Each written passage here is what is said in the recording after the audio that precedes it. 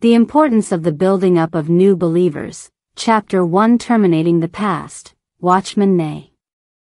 Today we come to the question of how a person deals with his past after believing in the Lord. After believing in the Lord, a person still carries many things of the past with him. How should he terminate these things? 1. The teaching of the Bible being concerned with what one does after salvation. The entire Bible, both the Old Testament and the New Testament, but especially the New Testament, shows that God does not pay attention to what a person does before he believes in the Lord. Try to find a verse from Matthew 1 to Revelation 22 on how believers should terminate their past, and you will see how hard it is to find something on this subject. Even the epistles, which touch on our wrongdoings in the past, mainly tell us what we should do hereafter, not what we should do about our past.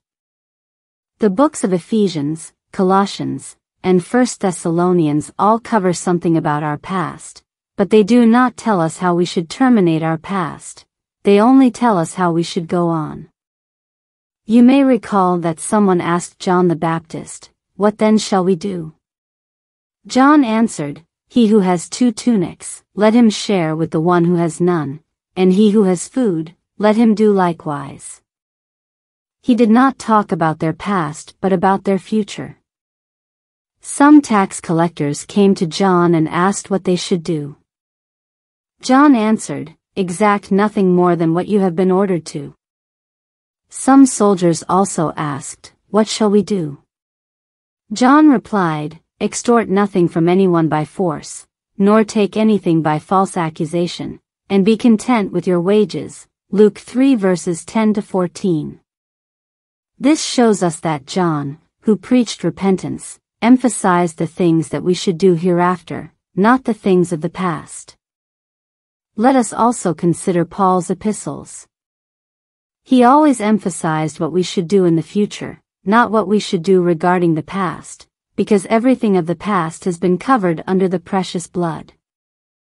If we err a little in this matter, we will corrupt the gospel, we will corrupt the way of the Lord, the way of repentance, and the way of restitution. We must deal with this subject carefully. Or do you not know that the unrighteous will not inherit the kingdom of God? Do not be led astray.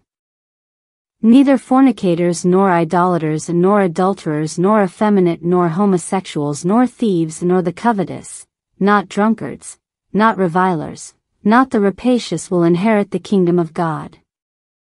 And these things were some of you. 1 Cor 6:9-11a. Here Paul speaks of the believer's past conduct, but he does not say how they should deal with it. But you were washed, but you were sanctified, but you were justified in the name of the Lord Jesus Christ and in the Spirit of our God. 1 Cor 6:11b. The emphasis here is not on dealing with the past, because we have a Savior who has already dealt with all our past. Today the emphasis is on what we should do hereafter. A saved person is already washed, sanctified, and justified.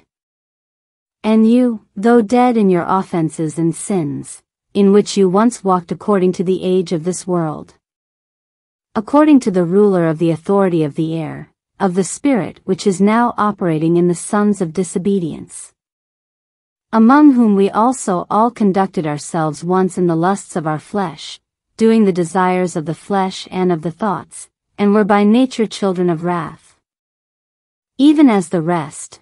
But God, being rich in mercy, because of his great love with which he loved us, even when we were dead in offenses, made us alive together with Christ. Ephesians 2 verses 1-5.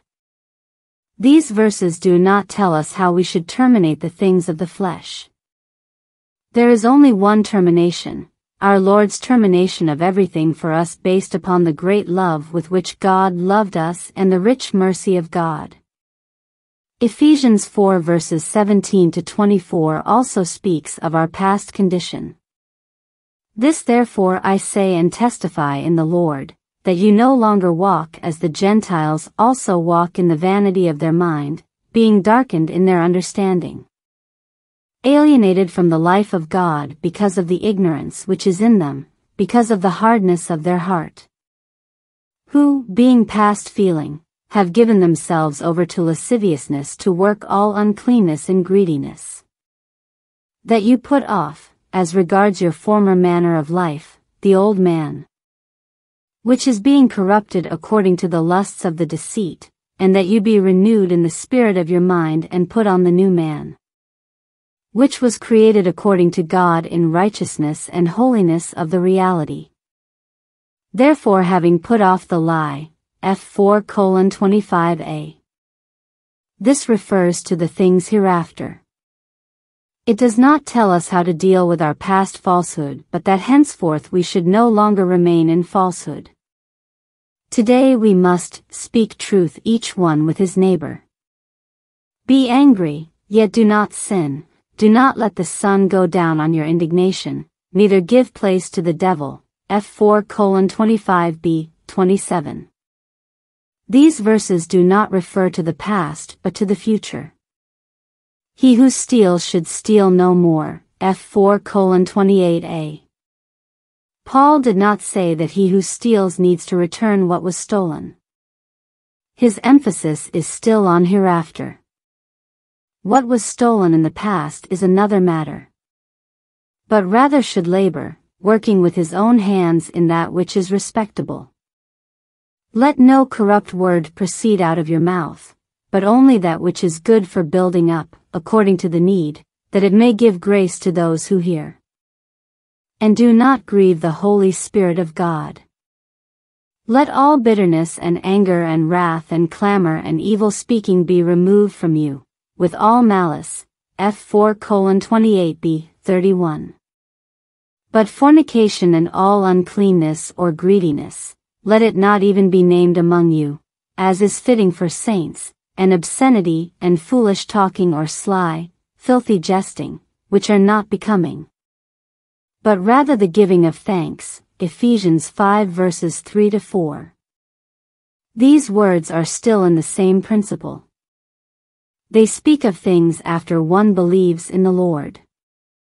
They are not about the termination of things done before one believes in the Lord. After reading all the epistles, we find a marvelous truth. God pays attention only to what a person should do after he has believed in the Lord. He does not pay attention to the things he has done in his past. He does not tell us what to do with them. This is a basic principle. Many people are in bondage because they have accepted a wrong gospel.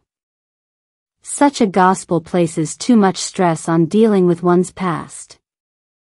This does not mean that we do not need to deal with our past. Certain things of our past must be dealt with, but such a dealing is not the foundation of our going on. God always draws our attention to the fact that our past sins are under the blood. We are fully forgiven and saved because the Lord Jesus has died for us. Our salvation is not based on how we deal with the past. Man is not saved by repentance for his past bad deeds, just as he is not saved by trusting in his past good deeds. Man is saved through the salvation accomplished by the Lord on the cross. We should hold fast to this foundation. 2. New Testament examples of dealing with the past. What then should we do with the things of our past? In reading the New Testament, I have spent much time to find out how one should terminate his past after believing in the Lord. I found only a few passages where the subject is mentioned briefly. However, they are not teachings but examples. A. Matters related to idols needing to be dealt with thoroughly. 1 Thessalonians 1 verse 9 says, "You turn to God from the idols." When a person believes in the Lord, he must deal with all idols. Please remember that we are the temple of the Holy Spirit.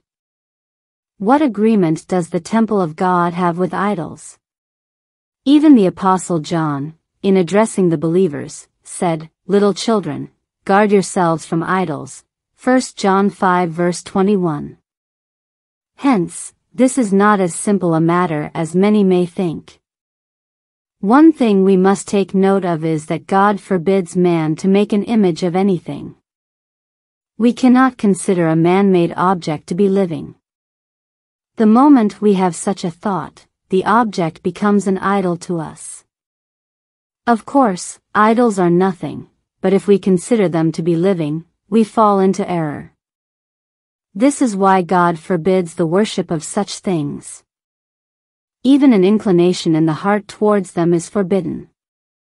One of the 10 Commandments forbids the making of idols, Deuteronomy 5 verse 8. Deuteronomy 12 verse 30 says, "Be careful, lest you seek after their gods, saying, how did these nations serve their gods?" This shows us that we should not even inquire how the Gentiles worship their gods. Some who are curious like to study how the nations worship and serve their gods. But God forbids us to inquire about such matters. If we inquire about them, the next thing we will do is worship their gods. Hence, we are forbidden from being curious. 2 Corinthians 6 verse 16 says, "What agreement does the temple of God have with idols?" The meaning here is quite obvious. Christians should not visit temples. There are exceptions, of course, such as when a person is stranded on a deserted mountain and cannot find a place for shelter at night and there is only a temple for lodging. But generally speaking, believers should not visit any temple. This is because 2 Corinthians 6 verse 16 says clearly that we are the temple of the living God. It also says that there is no agreement between idols and the temple of the living God. Unless one is pressed by special occasion or circumstance, it is inadvisable to go near or purposely tour any temple. John says, "Little children, guard yourselves from idols." Guarding ourselves from idols means staying away from them. Psalm 16 verse 4 says, "Nor will I take up their names upon my lips." Even at the pulpit, we should carefully avoid the names of other gods except in the case of a necessary illustration. We should not hold on to any superstition, fear of misfortune, or taboo for certain associations or words. Many believers still pay attention to fortunes, the reading of facial features, and destinies. Everything related to fortune-telling or horoscopes is prohibited. Everything in the realm of idolatry should be dealt with thoroughly before God. We should sever our relationship with it completely. A new believer must give up his idols from the very first day of his salvation. He should not mention the names of idols, be involved with fortune-telling, or visit any temples. We cannot worship anything with an image. Even the thought of worshiping such things is forbidden. We cannot inquire about the worship of other religions. All these things belong to the past, and we should deal with them. Anything that falls into these categories should be destroyed, they should not even be sold. We should destroy, exterminate, and remove them. I hope that new believers will not take this matter lightly. They have to be very careful about these things, for God is extremely jealous of idols. If you cannot take a strong stand against idols today, you will have a hard time escaping the greatest idol on earth in the future. Of course, we should not worship idols made of clay or wood. But even if there is an idol that is living, we must not worship it. There are actually living idols, the man of lawlessness, 2 Thessalonians 2 verse 3, being one. Please remember that you cannot worship any idols. You must reject all of them, even images of the Lord Jesus and Mary. We must deal with this matter thoroughly. Otherwise, we will be distracted to follow another way. We are those who serve not in the flesh, but in spirit. God is seeking those who serve Him in spirit, not in the flesh. God is spirit, not an image. If all the brothers and sisters take care of this matter, they will not fall into the hands of Roman Catholicism in the future. One day Antichrist will come, and the power of Roman Catholicism will be greatly expanded. In the Bible, the first thing one has to do in dealing with his past is to reject all former idols. We must turn away from idols and wait for the coming of the Son of God. We should not even keep any picture of the Lord Jesus. Such pictures are not the real image of the Lord Jesus. They are worthless. In the museums in Rome, there are over 2,000 different images of the Lord Jesus. All of them represent the imagination of the artists.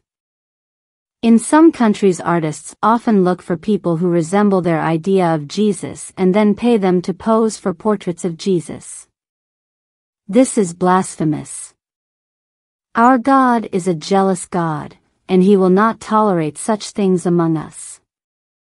There should not be any kind of superstition. Some people like to say, "It is not a good day today, there are bad omens." Such remarks are directly from hell. God's children should get rid of these ideas from the very first day and deal with them in a thorough way. They should not allow any flavor of idolatry to come in. B. Improper objects needing to be terminated. And a considerable number of those who practiced magic brought their books together and burned them before all, and they counted up the price of them and found it to be 50,000 pieces of silver, Acts 19 verse 19. This is another matter which new believers should deal with and terminate. This is not a command or a teaching, it is the result of the work of the Holy Spirit. The Holy Spirit moved in such a strong way that the Ephesians brought out all the improper books in their possession. Here it says the price was 50,000 pieces of silver, which is a considerable sum. They did not sell their books and give the money to the church. Instead, the books were burned. If Judas had been present, he certainly would not have allowed this. This was much more than 30 pieces of silver which could have been given to the poor. But the Lord was pleased to have them burned. Apart from the kind of objects mentioned above, there are many other questionable objects that need to be dealt with. Some of them are clearly related to sins. Gambling instruments and improper books and pictures are some examples.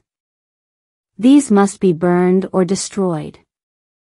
There may be many luxury items and objects of indulgence which cannot be burned. However, they still need to be removed. Burning, however, is the general principle in dealing with these things. After a person believes in the Lord, he should go home and check through his personal belongings. In an unbeliever's home, there is always something related to sin. He may have things which do not befit the saints. Things related to sin must be burned or destroyed, they cannot be sold. Luxury items should be converted and altered if possible. If they cannot be altered, we must sell them.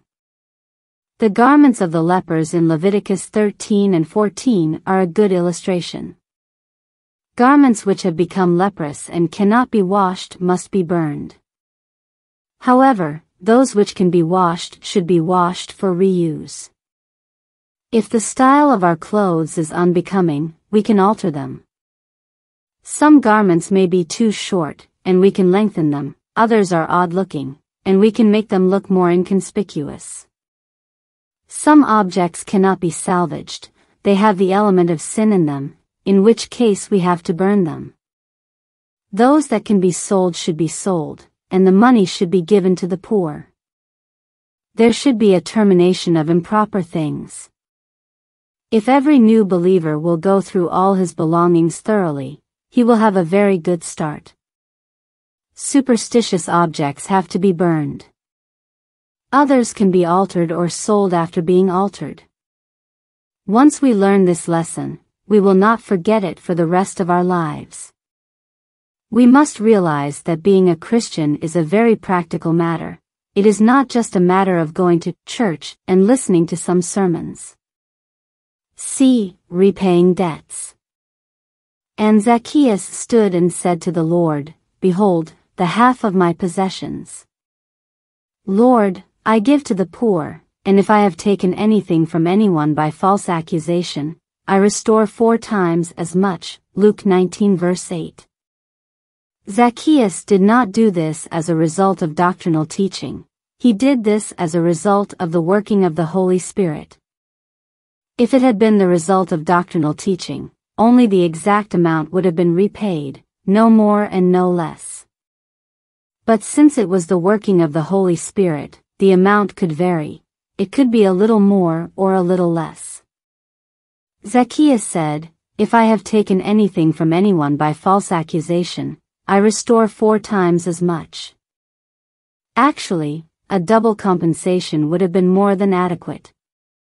The principle in the book of Leviticus is to add 1/5 to the original amount.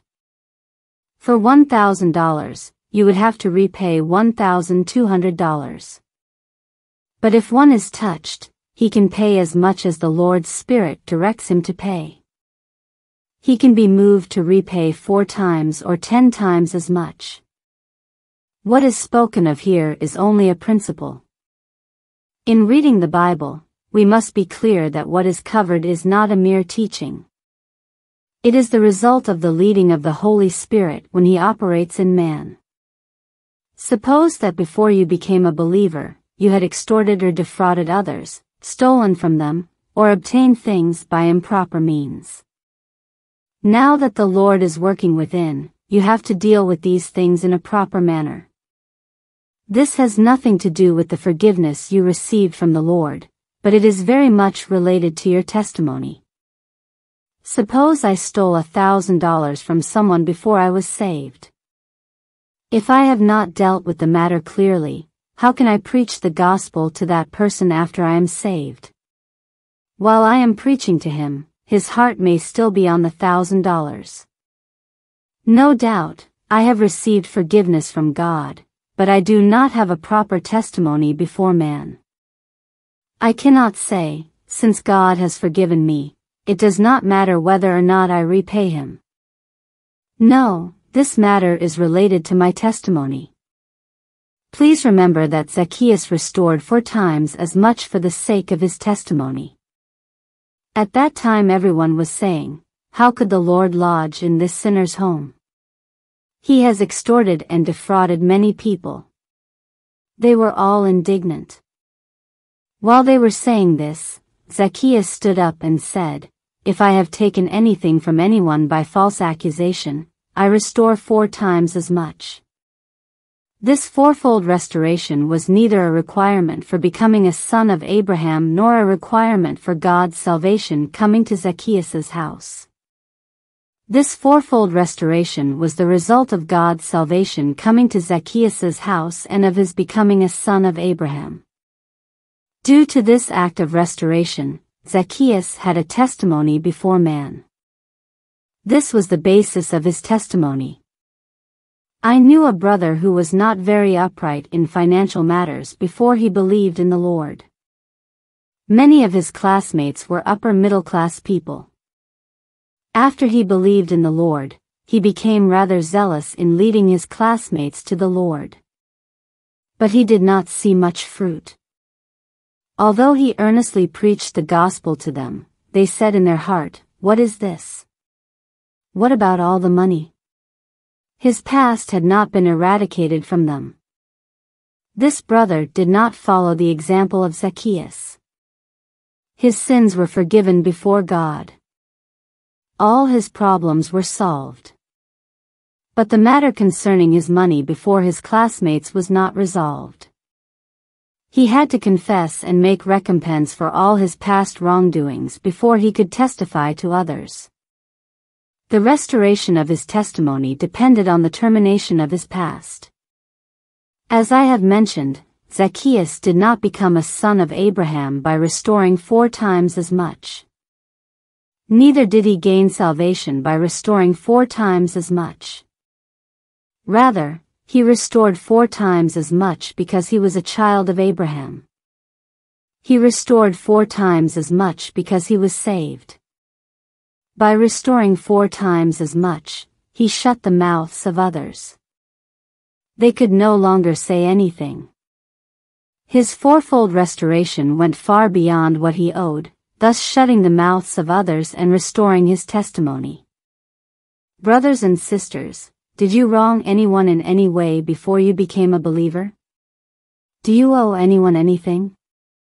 Have you taken things home which belong to others? Have you taken anything by improper means? If so, you have to deal with all these things properly.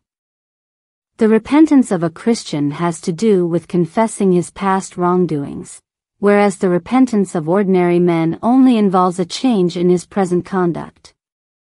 For example, as a human being, if I have a bad temper, I need only to refrain from my temper. But as a Christian, in addition to refraining from my temper, I have to apologize for my former temper. Apart from not losing my temper before God, I must also apologize for my former temper before men. Only then can this matter be terminated. Suppose you stole from others in the past. Your problem before God is settled as long as you no longer steal. Likewise, if you have ever taken things that belong to others, your problem is settled once you stop doing it. However, this is not enough for you to have a testimony before men. Even if you have not stolen anything in 3 years, others may still consider you as a thief. After believing in the Lord, you must testify before men. You must deal with all your mistakes in the past. Only then will your position be clear. But here is a difficult problem. Suppose you stole $10,000 from someone. What should you do if you do not even have $1,000 now? In principle, you have to confess to the person from whom you have stolen. You should tell him frankly that you cannot repay him at the present time. Whether or not you can repay him immediately is another matter. You should still confess and testify to him. If you do not testify now, you will not be able to testify for the rest of your life. Please remember that in the course of giving your testimony, you may be affected by personal problems. But you cannot avoid dealing with these problems. You still must deal with the problems. You can have a testimony before men only after you have dealt with your problems. Some have committed murder in the past. What should they do now? This is a part of their past. In the Bible there are 2 murderers who were saved. One was involved directly with the act of murder, while the other murdered indirectly. The first one was the robber on the cross. It is clear in the Greek language that the word robber does not just mean an ordinary robber, it means a criminal who engages in such acts as murder and arson. He was not just a thief but one who robbed and killed. After he believed in the Lord, his sins were forgiven. The Bible does not tell us how he terminated his past. The other person is Paul. He was not involved in any direct murder. However, he was an accomplice in the murder of Stephen, and he watched over the garments of those who killed Stephen. After Paul was saved, nothing was said about how he dealt with this matter. In principle, I believe that once a murderer has believed in the Lord, his sins are behind him. There is no sin which cannot be cleansed by the blood. The robber did not have to do anything to terminate his past. In fact, he had no opportunity to do anything. The Lord said to him, "Today you shall be with me in paradise," Luke 23 verse 43. Therefore, when we encounter such cases, we should not overly burden the conscience of others, unless of course God has first worked in that person's heart. This is because in the 2 New Testament cases that deal with murder, one directly and the other indirectly, God did not pay attention to the rectification of the past. However, I believe that some have no peace in their conscience, not because they are suffering from ordinary accusations, but because God is working in them. In such cases, we should not stop them from expressing their regrets to the victim's family. D. The termination of unsettled matters. When a person is saved, he surely has many unsettled secular matters at hand.